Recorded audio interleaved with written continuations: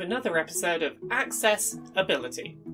It's a show on YouTube where I talk about the video game industry, accessibility, and representation. Basically, how can we help more people to play games, and more people to see themselves in the games they play? As someone lucky enough to work in the video game industry, I'm aware that I don't have to think about video game pricing nearly as often as most other gamers. I get a lot of review codes that mean that I can check out a lot of video games throughout the year of a lot of different genres, and not really have to worry about their price. But that is certainly not the case for everyone, and particularly for certain groups of gamers, video game pricing is a big barrier to accessibility. On the whole, disabled gamers are less well off financially than non-disabled gamers. From barriers getting into and maintaining work, to increased costs of living associated with being a disabled person, your income is likely to be less if you are disabled, and you're gonna have less disposable income on the whole to spend on things like video games. When you take into account additional costs of gaming, such as accessibility controllers being more expensive than standard controllers, this means that a lot of disabled gamers have to be very thoughtful about how and where they spend their money on video games. So today, on Accessibility, we're going to talk about Xbox Game Pass. We're going to talk about the ways that the service has made gaming more accessible for a variety of disabled gamers, and we're going to talk about some of the unique challenges faced by disabled gamers that Xbox Game Pass is helping to overcome. For anyone unaware, what is Game Pass? Well, Game Pass is a Microsoft subscription service available on Xbox and PC, where players can pay a recurring monthly fee for access to, but not ownership of, digital games. Players can download as many games as they like, play them through to completion, and find something else to play, as long as they continue to be subscribed to the service. The service contains a mix of both first-party and third-party games, often added to the service on release day, and has a pretty huge library at this point covering big-budget AAA games, as well as interesting indie releases. Here in the UK, Game Pass costs £7.99 per month for either PC or Xbox, or £10.99 per month for both platforms, as well as a few other extras such as game streaming, which we'll talk about later. At current prices, a year of Game Pass subscription at the Ultimate tier for PC, Xbox and streaming costs around £130 a year, around the price of 2 to 3 full-price day one AAA video games. So, how does Game Pass function as accessibility for disabled gamers? Well, in more ways than you might imagine.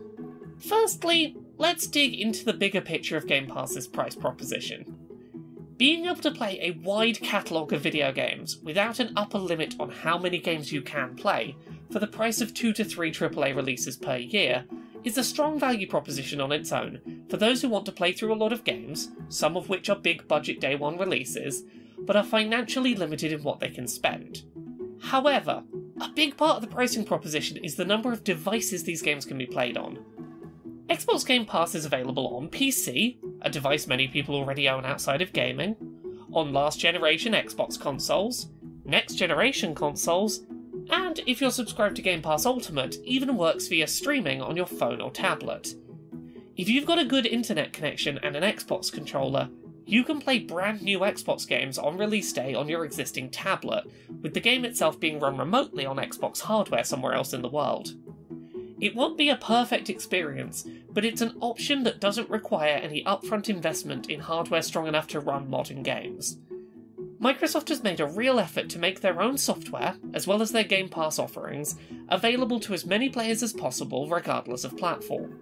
No pressure to upgrade right away to next generation consoles, or even to purchase a console at all. Just play a bunch of games on hopefully a device you already own. Beyond the discussion of price, there's another area of accessibility afforded by services like Xbox Game Pass: the ability to try out a game and see if it's accessible for you or not without risking your limited budget. Many game developers today are still pretty terrible about telling people in advance of launch what level of disabled player accessibility exists within their games. Some developers don't announce accessibility features at all before release day. Some mention features in broad strokes that don't give enough detail to be useful for purchasing choices, and in many cases a disabled gamer who wants to play a video game on day one will be taking a financial risk. If they buy a game, and it turns out to be unplayable for them, that's money down the drain they may not be able to recover. With services like Game Pass, If a disabled player picks up a game and it turns out not to be accessible to them, they can simply delete it and download something else to play. Sure, in a perfect world, game developers would just tell us in advance what accessibility settings and options their games have ahead of release. But until then, Game Pass offers a safer option for checking out games on their release day in many cases.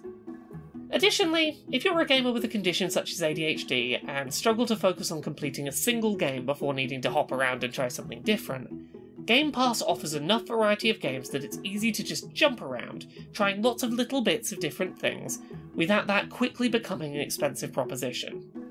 Obviously, Xbox Game Pass isn't going to be right for everyone. At the end of the day, you don't own the software that you're playing, and that can get people with certain disabilities to feel trapped in recurrent spending models, which is not ideal. But for a large number of disabled players, the option to just pay a small recurrent fee to play games on devices they may already own, and if a game turns out to not be accessible for them, that's fine, they can just download and play something else, is much more accessible than the prospect of buying a big budget game every now and then and not being certain upfront whether it's going to be playable for them. For many, Xbox Game Pass has made keeping up to date on modern releases, be they big budget or indie, financially accessible. So many aspects of gaming are more expensive for disabled gamers, from getting your hands on accessibility-focused controllers, to having to purchase DLC to unlock accessibility settings, but while Xbox Game Pass isn't going to fix those problems, it does take us a step closer to having more solutions for making gaming more accessible for disabled gamers.